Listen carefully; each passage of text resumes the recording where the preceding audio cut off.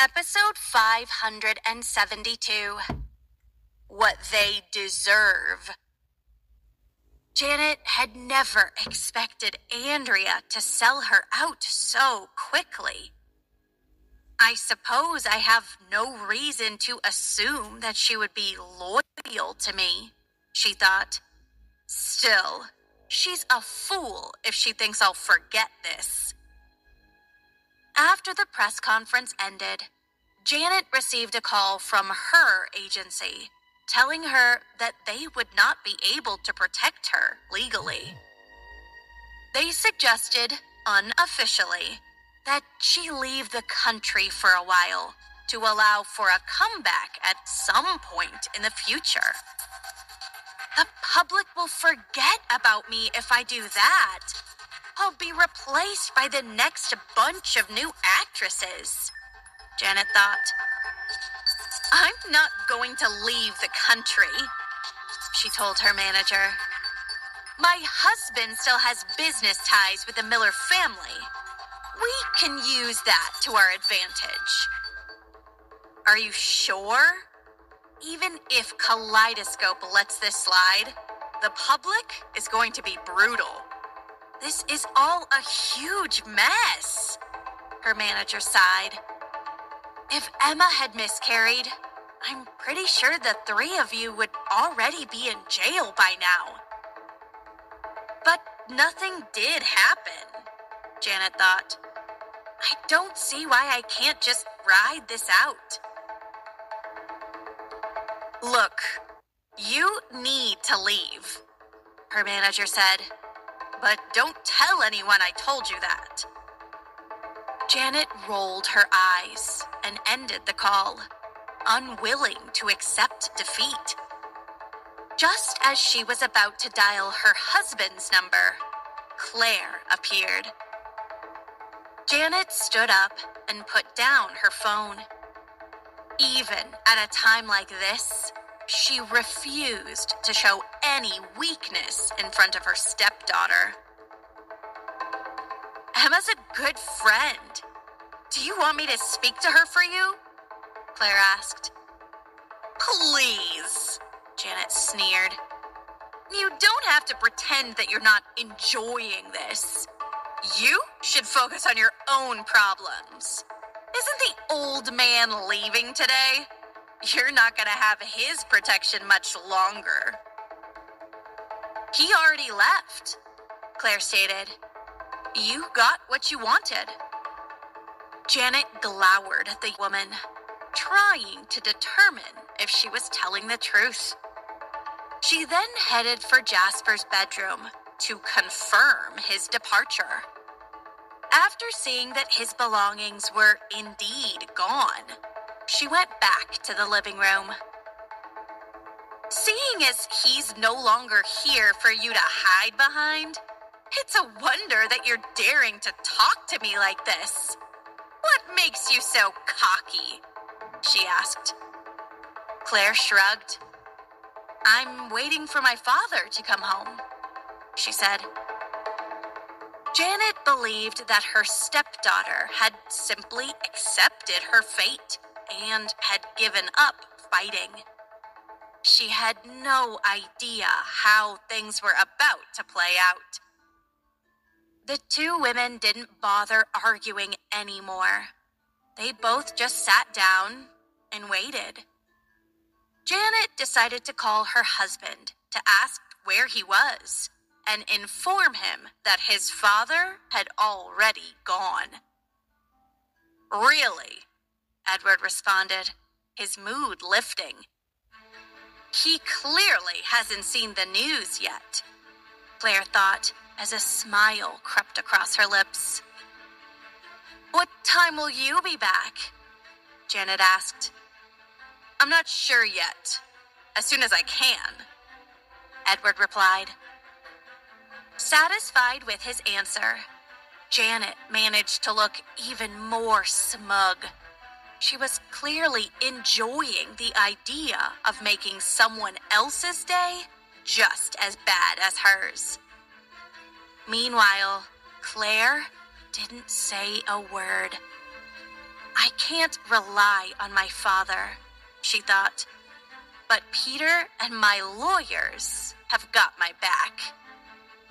Headline after headline appeared online about the contents of Margot's press conference. Kaleidoscope reveals shocking inside story. Foul play responsible for Emma's exile. One read, shocking plot exposed. Emma nearly tricked by scheming sister and corrupt surgeon. Another announced. Meanwhile, other news sites chose to focus on the awards angle of the whole situation, which also interested Eric. As Emma napped next to him on the sofa, he listened to Luke tell him the latest news. I've been hearing that they've changed some of the judges. That means Emma can still be nominated, Eric replied. The awards committee had recently decided to announce that her name would be officially removed from the nomination list. However, they were now reconsidering. After the press conference, they knew that if they eliminated Emma from the running, they would be swamped by complaints from the public. What shall we do about Andrea and the other two? Luke asked. Have you found Jenna yet? Eric asked. Not yet, but it won't be hard, Luke said. She doesn't exactly have a reputation for keeping a low profile. Good, Eric said with a nod. We can let the police deal with Andrea. That's what she really deserves. Luke thought about Andrea and the possibility of her going to jail. Her husband, with his mob background, may not be too happy about her being in jail, he thought. He certainly won't sit back and let her reveal his secrets to the cops. I wonder if he'll try to make her disappear. I guess that depends on how ruthless he really is.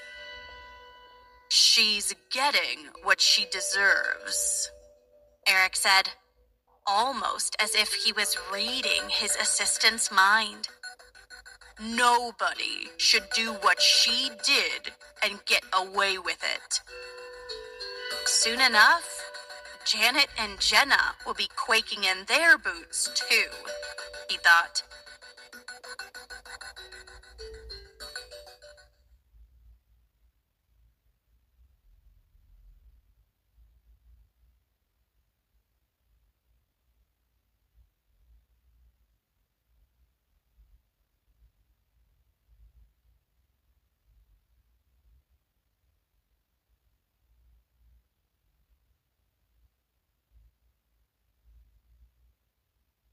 Episode 573. I'm not backing down. Later that evening, Edward finally returned home and walked into the living room, where Claire and Janet were waiting. He was delighted to find that his father had finally left the house. After putting down his laptop and removing his suit jacket, he ignored his daughter and embraced his wife, wrapping his arms around her and kissing her as if no one else was in the room. We're not exactly alone, are we? Janet said with a coy smirk as she pulled away. In reality, she couldn't care less about her stepdaughter's presence, but she wanted to remind her husband that she needed to be dealt with. Claire looked at them and rolled her eyes. I can't believe that I didn't stand up for myself sooner, she thought. That woman is pathetic. We need to talk, she finally said. Assuming that she was about to apologize for her behavior, Edward sat next to Janet and put his arm around her shoulder. Are you finally going to say that you're sorry? He asked, but Claire remained silent. No matter how much your grandfather dotes on you, he's an old man now, Edward said. He won't be able to protect you forever. It was stupid of you to drive a wedge between the two of us. And if I can't count on your loyalty, then it's about time Janet and I focused on creating a successor for the company. You think it's the right time? His wife asked. We've discussed it before.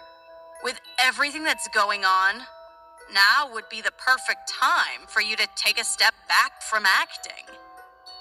Edward squeezed Janet's shoulder. Besides, I need someone to leave the business to. What about Claire? Janet responded. She's already had enough from me, Edward said. Right now, she's conspiring with outsiders to pocket some of the family's assets. I don't reward traitors, which is why I've decided to make her leave. He wants to kick me out, Claire thought. That's new. He always wanted to make sure I stayed right here before. Who's he gonna bully if I'm not around? We both want you out, Janet said, looking to her husband for support. You have brought this on yourself, Edward exclaimed. As soon as you decided to pit my own father against me, you should have known that this day would come. Let's see how you fend for yourself now.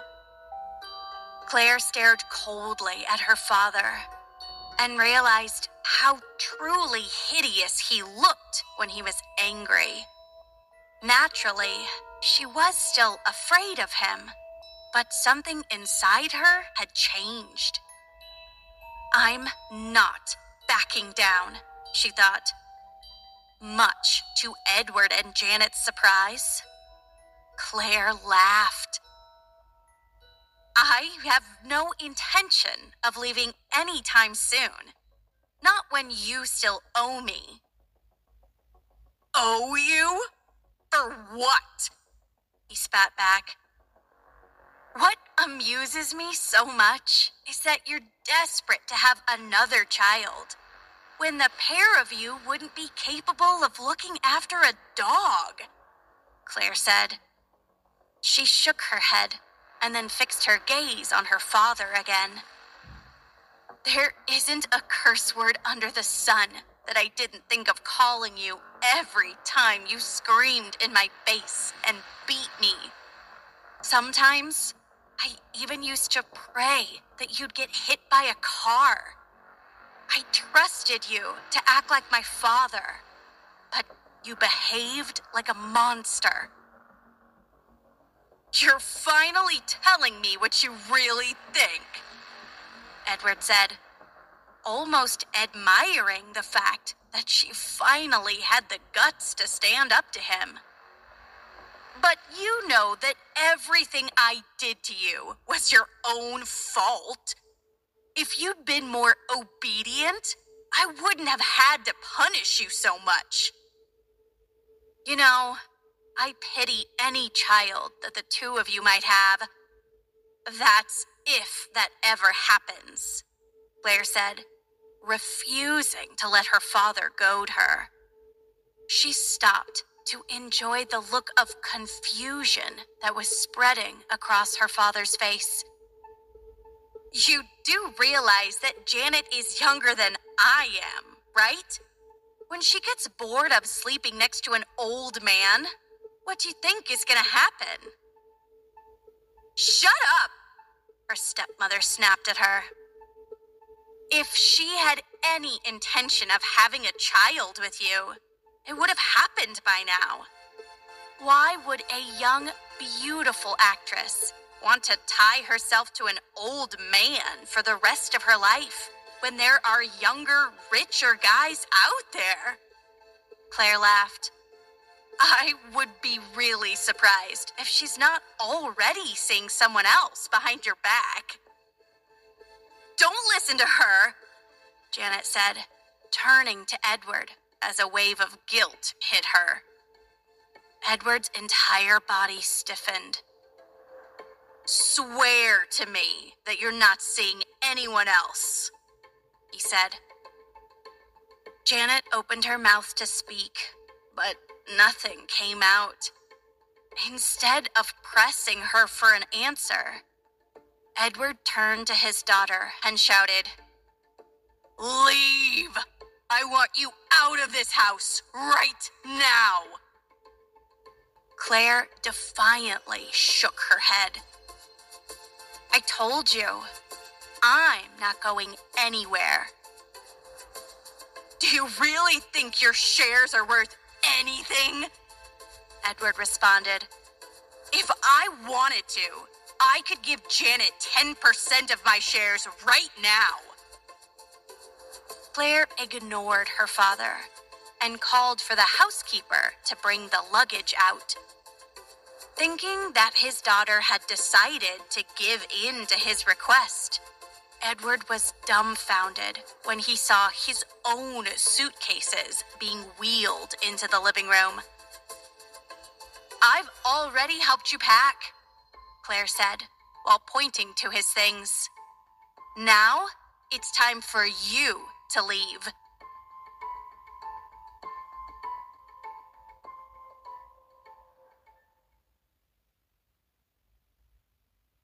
Sweet revenge.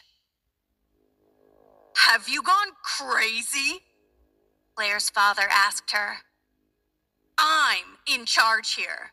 I told you to leave. And you had no right to do that, she responded. Edward let go of Janet and got up to loom over his daughter. Whether you act like it or not, I'm your father, and I've given you everything you own. Edward pointed at her to emphasize his point. That includes your right to live here. Look, you can see that your father is angry, and you know how that usually ends. Janet cut in. It's a good idea to move out for a while, and then see if he'll allow you to come back when he's calm.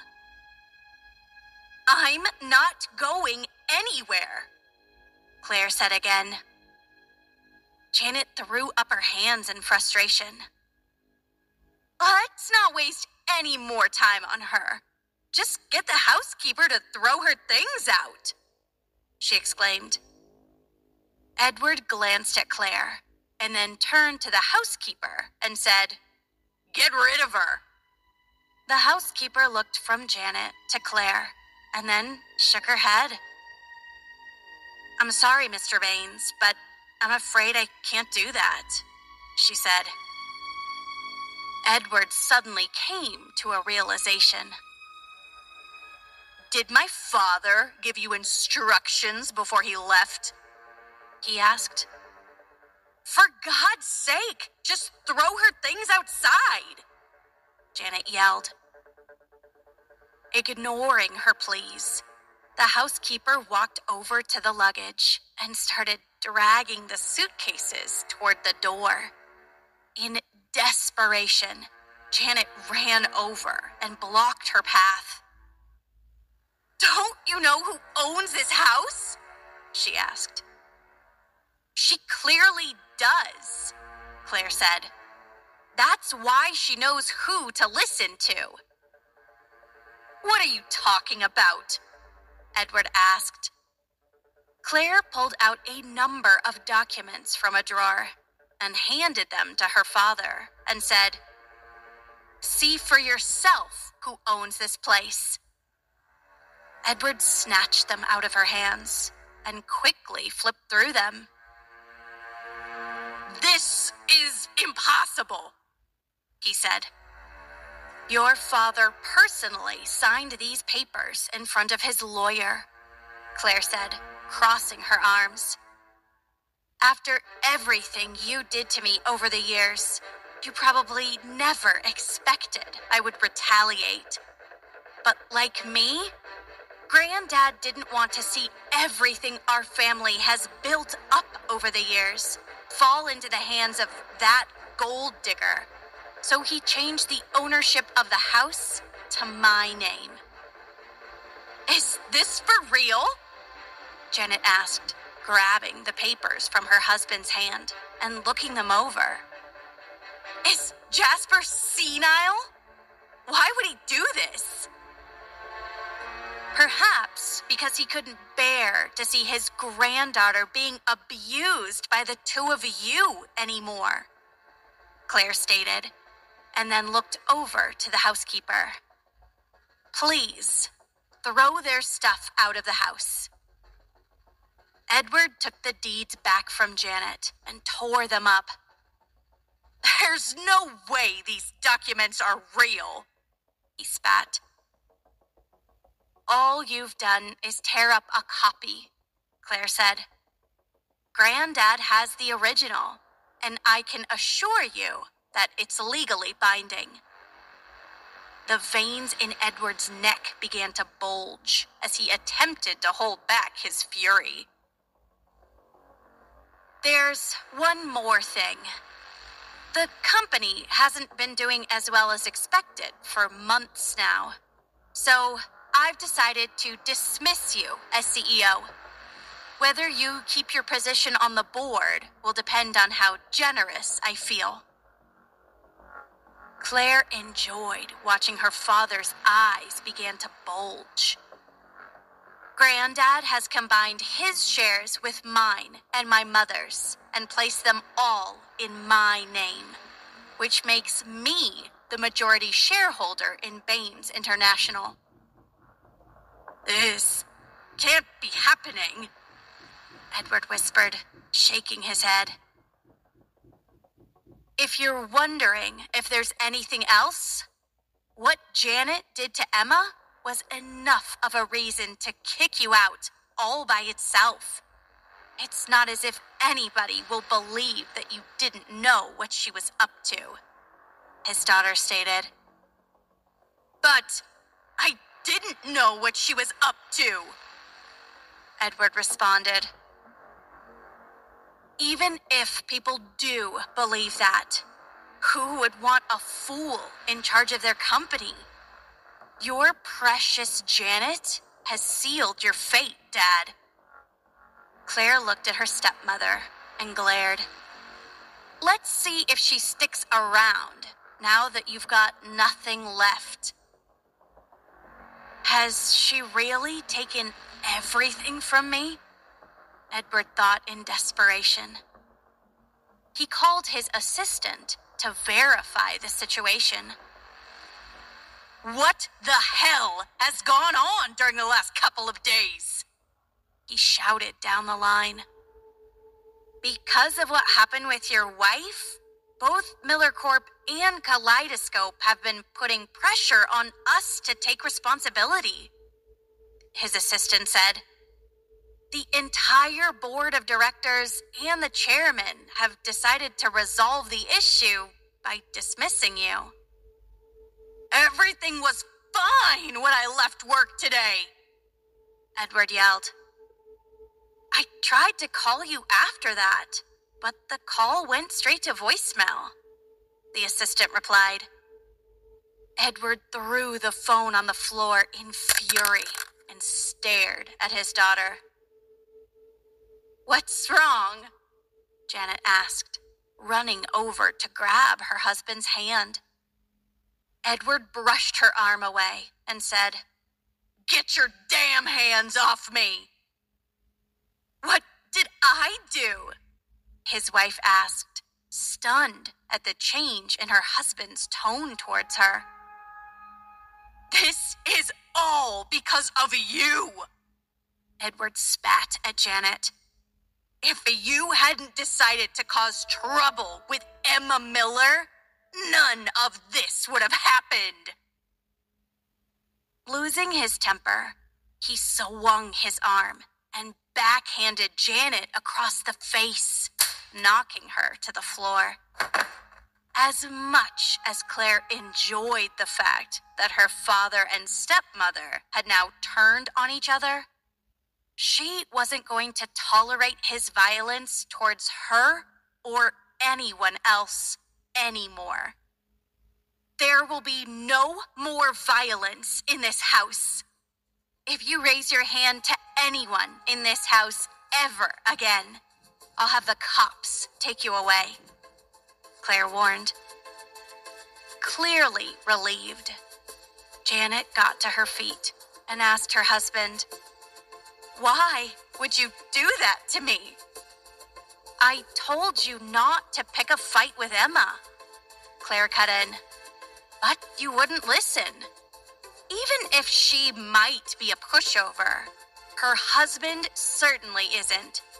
Did you really think he would let you off the hook after scheming against his wife? Once you leave here, you lose your last layer of protection. Just wait and see what Kaleidoscope and Eric will do to you. I'm sure Emma has plans for you too."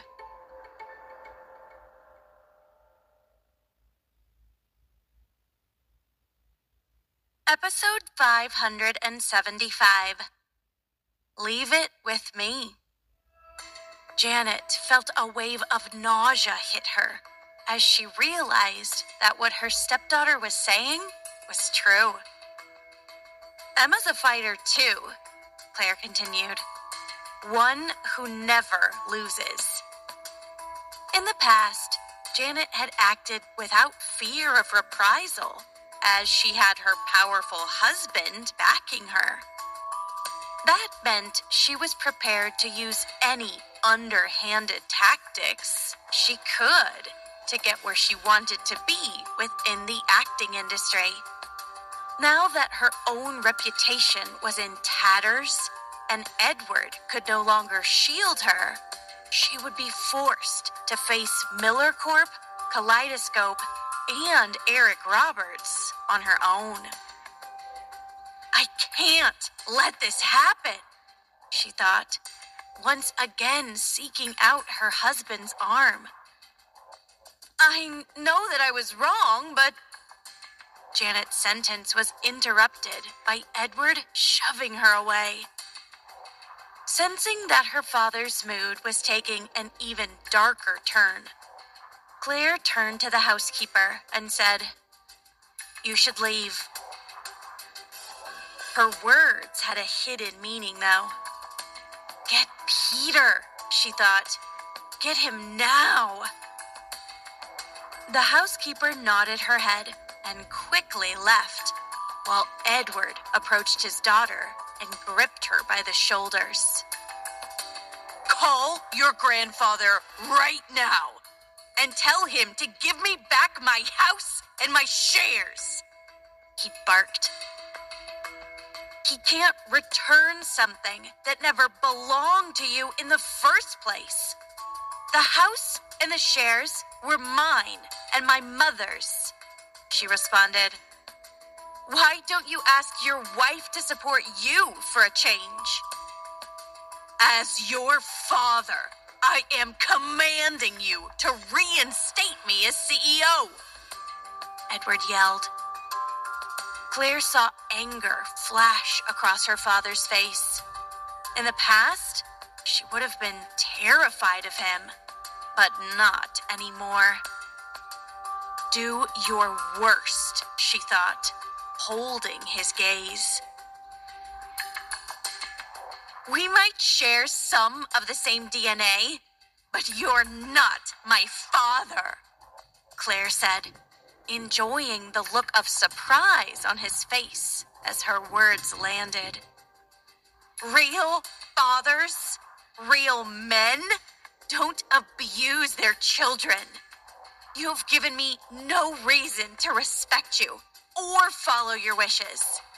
I'm done with that. You'll do as I say, Edward replied. No, you'll do as I say. I can make you beg for mercy like you made me. I can even see to it that you'll die alone like my mother did. I let you get away with so much in the past, but that's not going to happen anymore. You're finished. Claire took a deep breath, feeling as if a massive weight had been lifted from her shoulders. Take your wife and get the hell out of my life. Incensed, Edward lunged forward, wrapped his hands around his daughter's throat, and began to squeeze. Give me back control of my company, or you won't be leaving here alive, he said, squeezing harder. Just as Claire's vision was starting to blur, she caught sight of Peter coming through the front, rushing towards her. Thankfully, he had been waiting nearby with some bodyguards, and the housekeeper had known where to find them. Furious at what Edward was doing, Peter threw a well-placed punch into the older man's back, forcing him to let go of his daughter. As the bodyguards restrained Edward, Peter threw his arms around Claire and hugged her tightly. Are you okay? He asked. Claire nodded and began to sob. He needs to be dealt with, she replied. I know, Peter said. Leave it to me.